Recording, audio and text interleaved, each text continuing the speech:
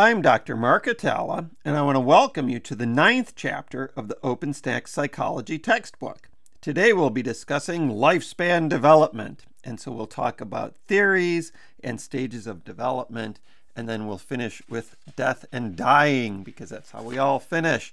But let's get started with a Wordsworth quote that the child is the father of the man. And so what he's saying is that the person you become is influenced by the child that you were. So, for example, my mom says that she would come and wake me in the morning when I was still in my crib, and I was always awake and smiling. So I'm still an early riser and genuinely positive and a very happy person. I always say my attitude towards life is the same as my blood type, which is B positive. And that can be very annoying for people. I'm also a member of the Optimists Club. So when we talk about lifespan development, I guess the point of that is I've been the same person my whole life. We talk about physical development, which involves growth and changes in the body and brain, the senses, motor skills, and health and wellness. Cognitive development, which involves learning, attention, memory, language, thinking, and creativity. And psychosocial development, which involves emotions, personality, and social relationships. So we'll start by talking here about the normative approach, and that asks the question, what is normal development? So while children develop at different rates, age-related guidelines are used to determine the approximate ages where things should occur. And these are known as developmental milestones. So things like crawling, walking, talking, writing, and puberty. So the biological milestones like puberty tend to be universal, but social milestones, like when you start school, are not necessarily universal, and they're affected by culture because it depends how you grow up. Continuous development views development as a cumulative process, gradually improving on existing skills. So, for example, your physical growth, you add inches year by year, and it's a gradual change. Discontinuous development views development as taking place in unique stages. So they occur at specific times or ages, and changes are sudden. And we'll talk about theories that are continuous or discontinuous theories in development. So stage theories hold that the sequence of development is universal and that children from around the world reach language milestones in a similar sequence. So most kids speak their first words at 12 months. But, as we were talking about in the last slide, diverse contexts can also have an effect on development. So that in the Ch9 society in Paraguay, mothers carry their children, rarely putting them down. And consequently, their children walk much later when compared to children from Western developed countries. So the Ch9 children walk at about 24 months, and Western children walk at about 12 months. Oh, here we're going to solve the nature versus nurture problem. So nature says that the nature side of this says that we are who we are because of our biology and genetics. The nurture side says that we are who we are because of our environment and culture. Now, low-income children perform significantly lower than middle or high-income children on numerous educational variables. And research has shown that children in high-income families by age 3 had heard an estimated total of 30 million more words than their low-income counterparts. And the gaps really only become more pronounced with age. By the time they enter kindergarten, high-income kids score 60% higher on achievement tests compared to their low-income peers. And I think this was referring to their families. I don't think children can make an income unless there's some kind of child celebrity. Freud believed that childhood experience shapes your personality and behavior as adults.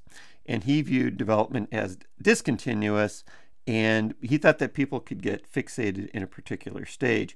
So he comes up with a theory of psychosexual development, where your pleasure-seeking urges are focused on erogenous zones. So the oral stage, I don't know if we need to go through these, but yeah. Anal stage is related to potty training. then phallic stages with Oedipal conflict. We'll talk about all this in later chapters. I think it's important to point out, though, that Freud's theories have been discounted by modern researchers, but his influence on psychology has really been immense, and so that's why we talk about him. Erikson took Freud's theory and modified it as a psychosocial theory. He thought that personality development occurs throughout the lifespan. And Freud's daughter, Anna, actually dismissed him. She said that Erikson had rewritten Freud for American college students, which is quite a burn. He emphasized the social nature of development. This is Erikson. And at each stage, there's a conflict that needs to be resolved. And success leads to a sense of competency and a healthy personality. And failure leads to feelings of inadequacy. So what are these psychosocial stages? He says that from between birth and 12 months, that's trust versus mistrust, which asks the question, is the world a safe, predictable place? Autonomy versus shame and doubt is between 1 and 3 years, and this is when children strive to establish autonomy and independence. In preschool, ages 3 to 6, they go through initiative versus guilt. The school years, industry versus inferiority. Children compare themselves to their peers to see how they measure up. The teen years, 12 to 18, is identity versus role confusion, where children develop a sense of self. In early adulthood, it's intimacy versus isolation. We're ready to share our lives with others. I guess single and ready to mingle, you might say. Middle adulthood is generativity.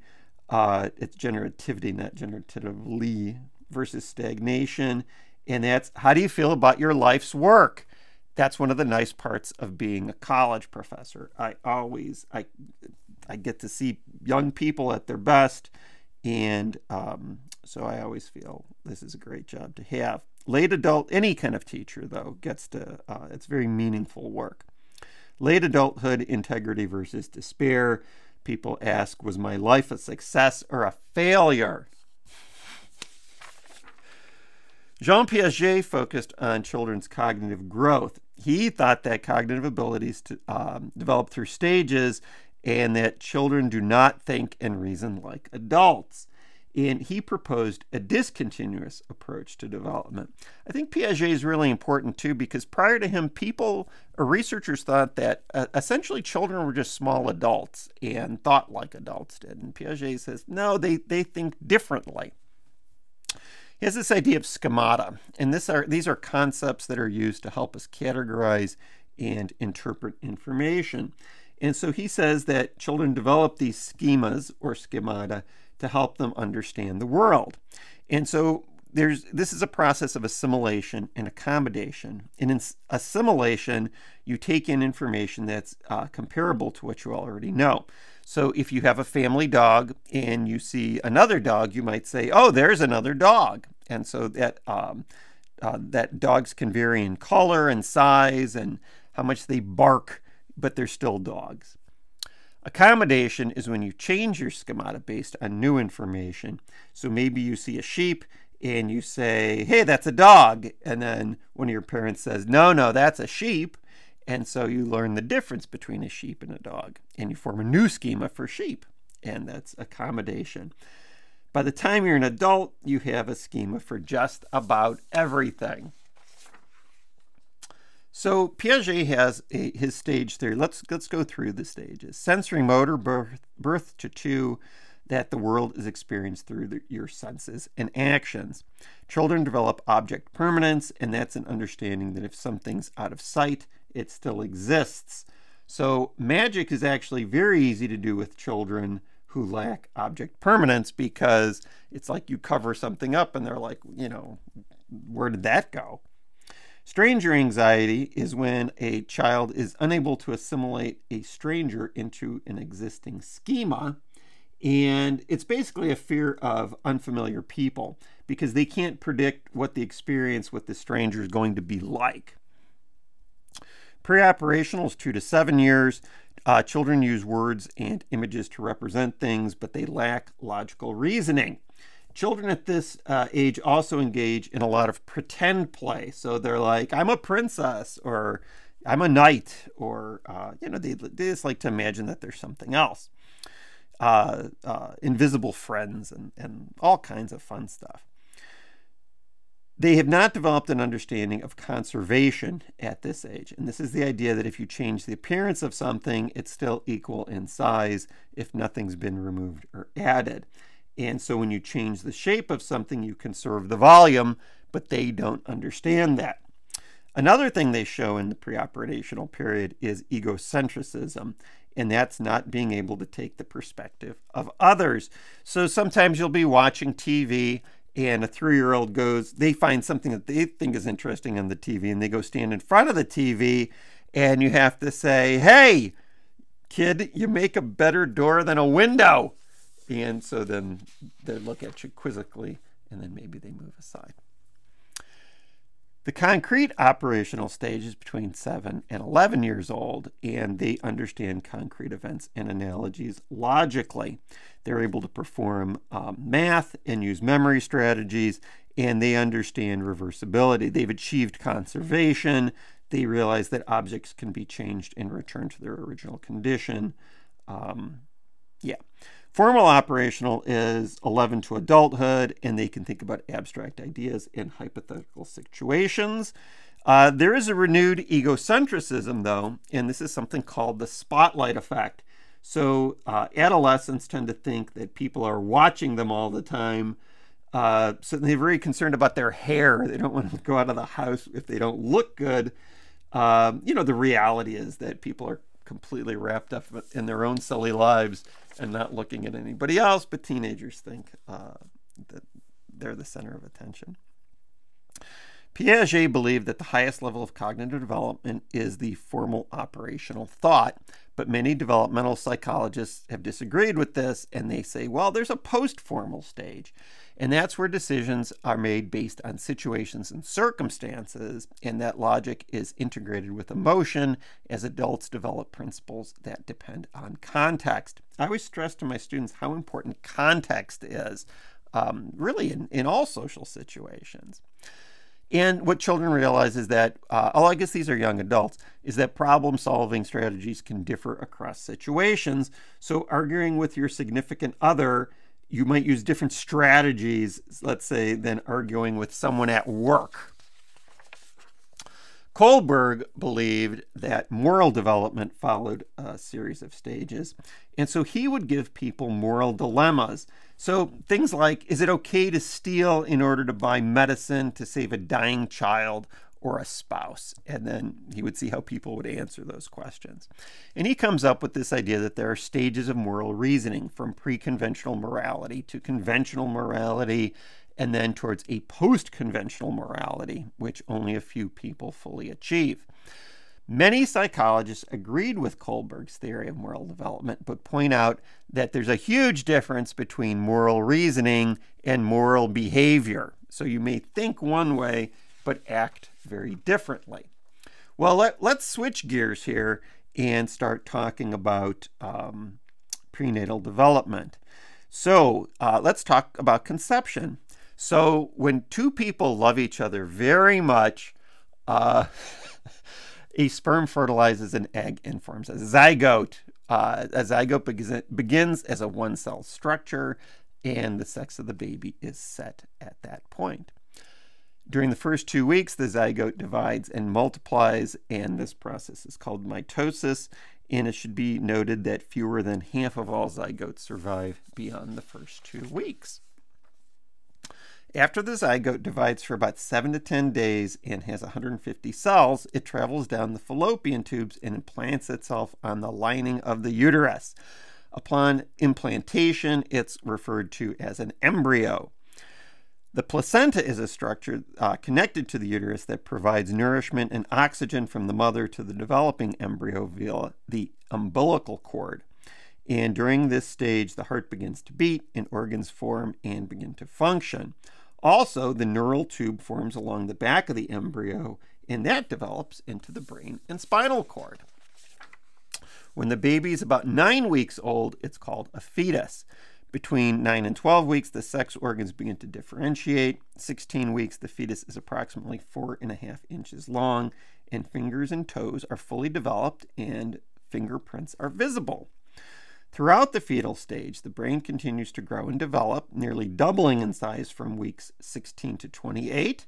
Around week 36, the fetus weighs around 6 pounds and is about 18.5 inches long.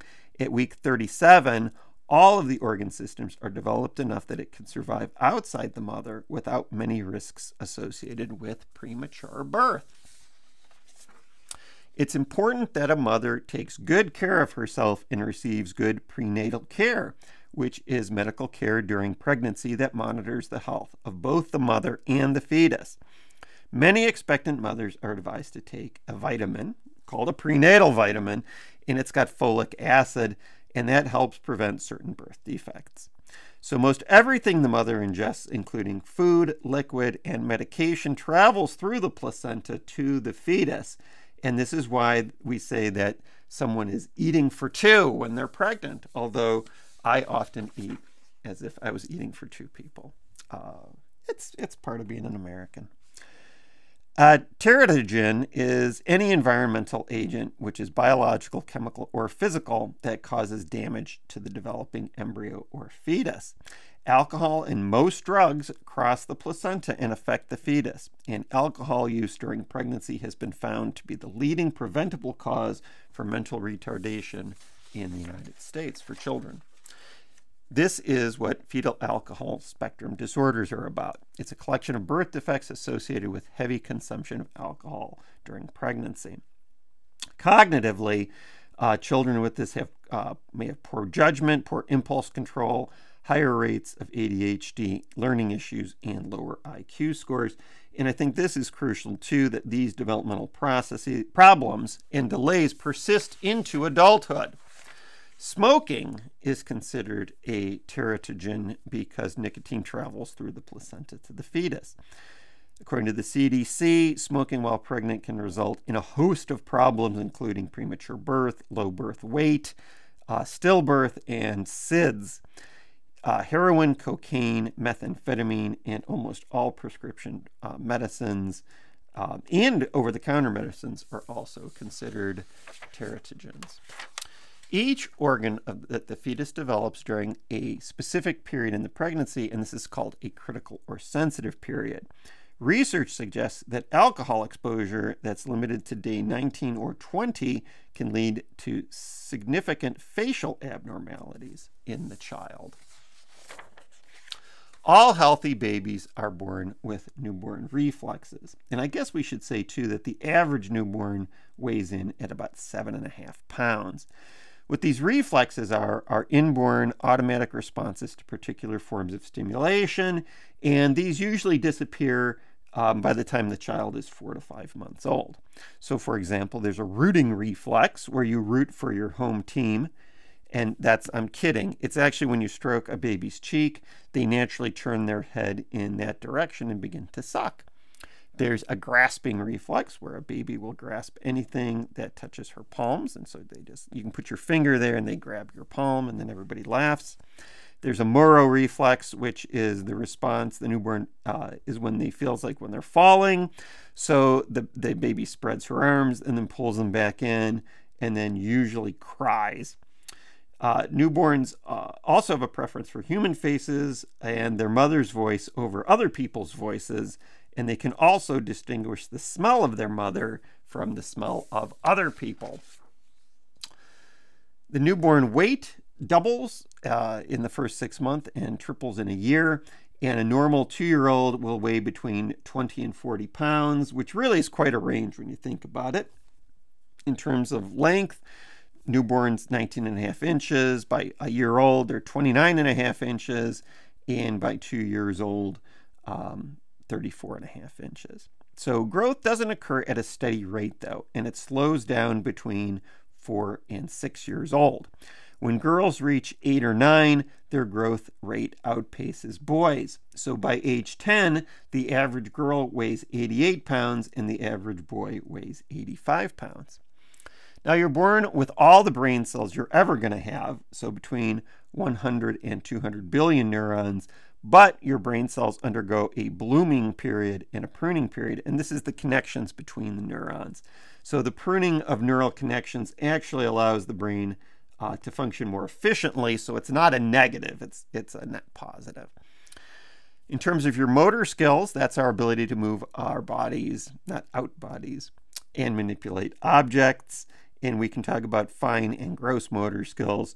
Fine motor skills focus on muscles in your fingers, toes, and eyes, so like the ability to use a spoon. Gross motor skills are large muscle groups, so things like jumping and dancing, the important things in life. Now, I'm not going to go into all the milestones that your book talks about, but it should be noted that if a child shows delays on many milestones, that is a cause for concern.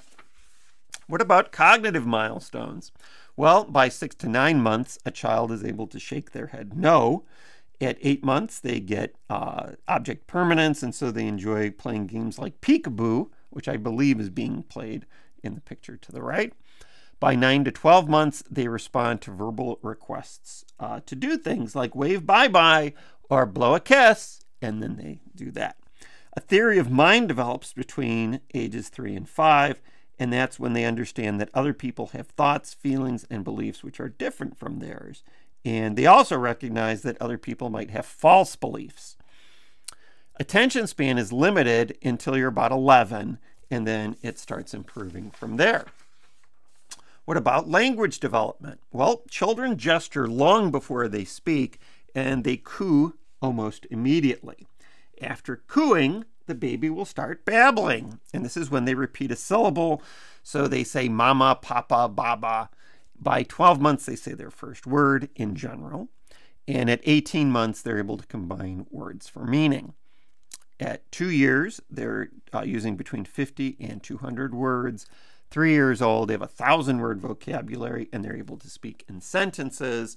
By 5 years, they understand 6,000 words and speak 2,000 words. Now, Noam Chomsky, he talks about what he calls a mechanism called the language acquisition device.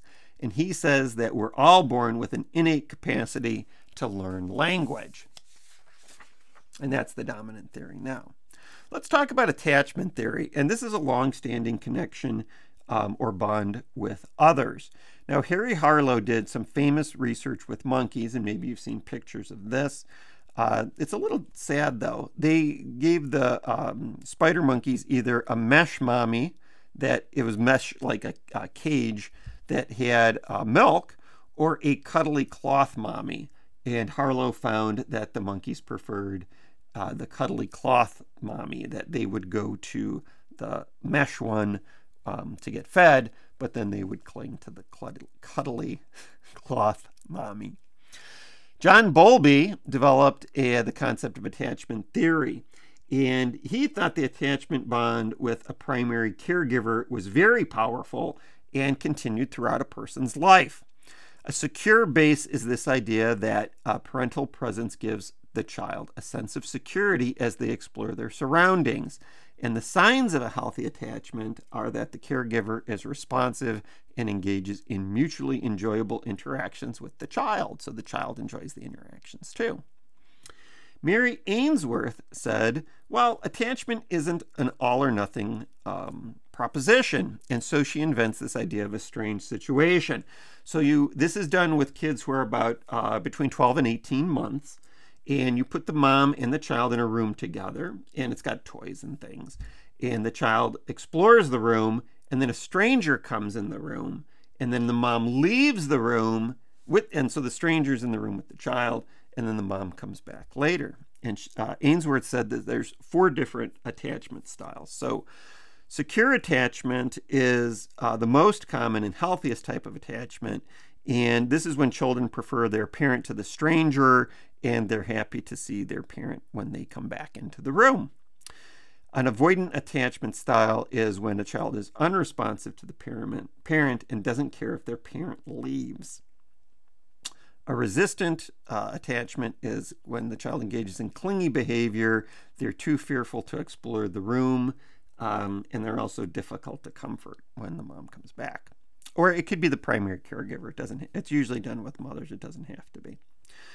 Disorganized attachment is when the child engages in odd behavior. They just kind of freeze, and they have problems regulating their emotions, and this is often seen in children who've been abused. The idea of self-concept, this is an understanding of who you are. And we can do what's called a mirror test, and that's what is pictured off to the right there. So by 18 months, a toddler is able to recognize themselves in a mirror.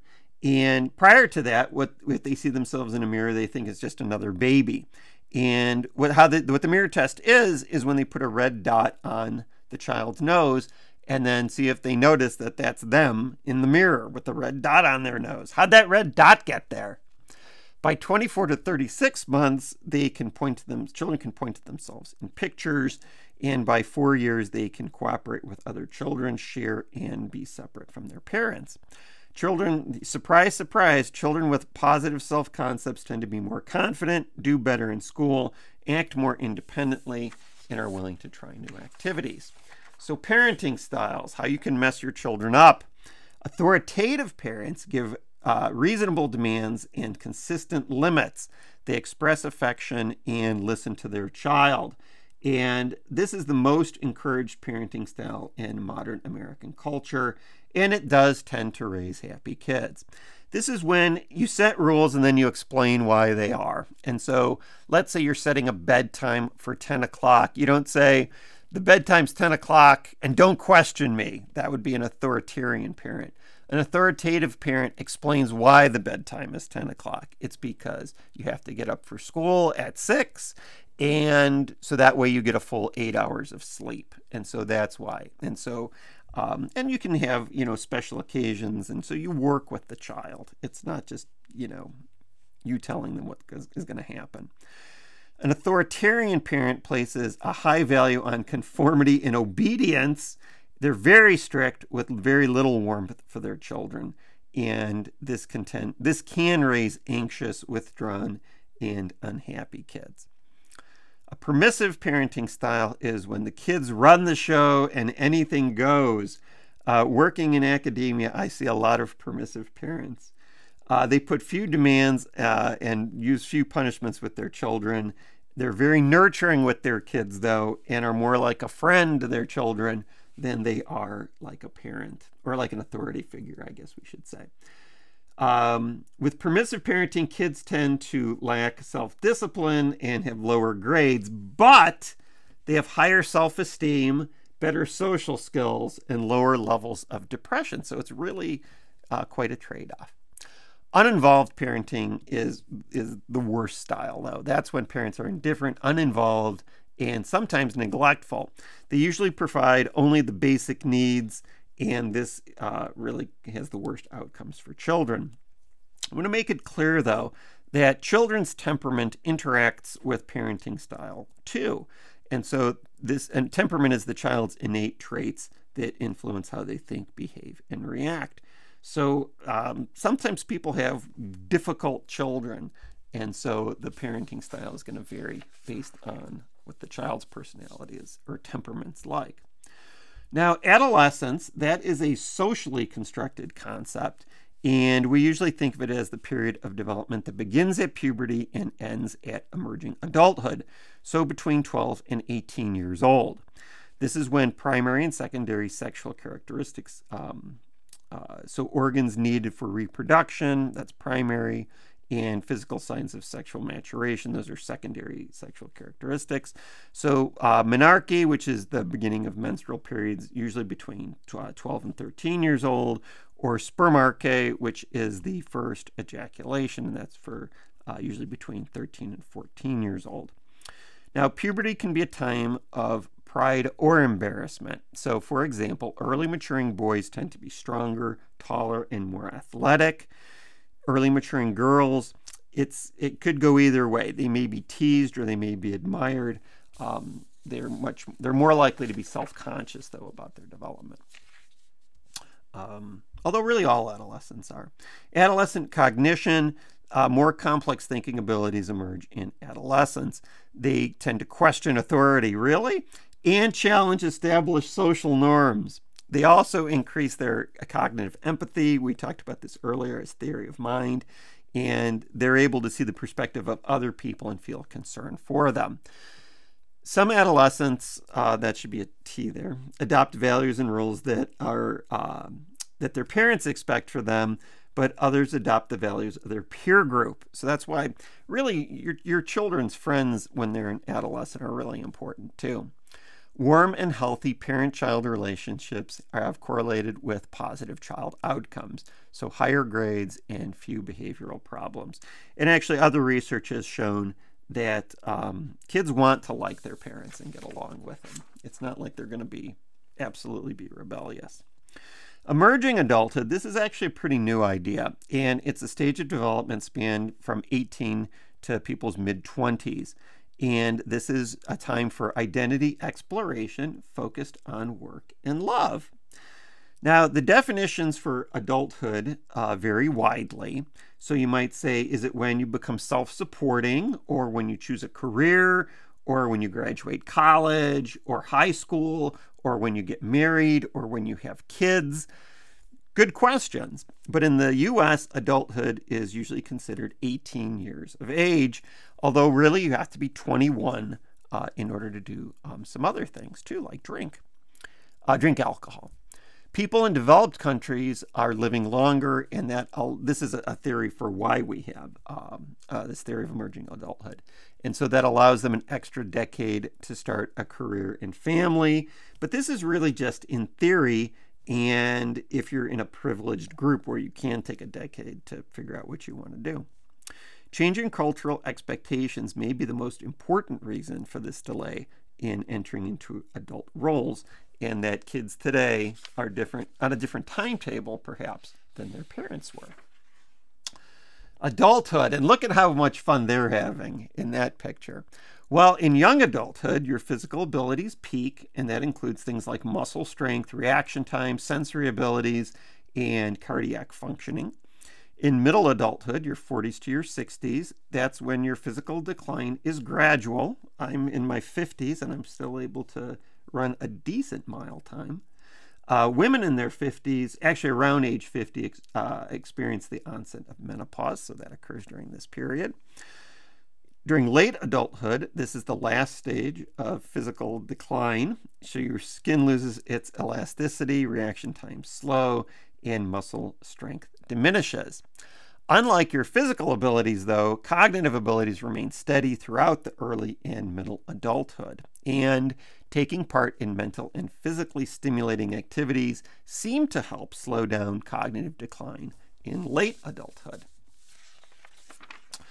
George Valiant says that we need to have and continue to find meaning throughout our lives.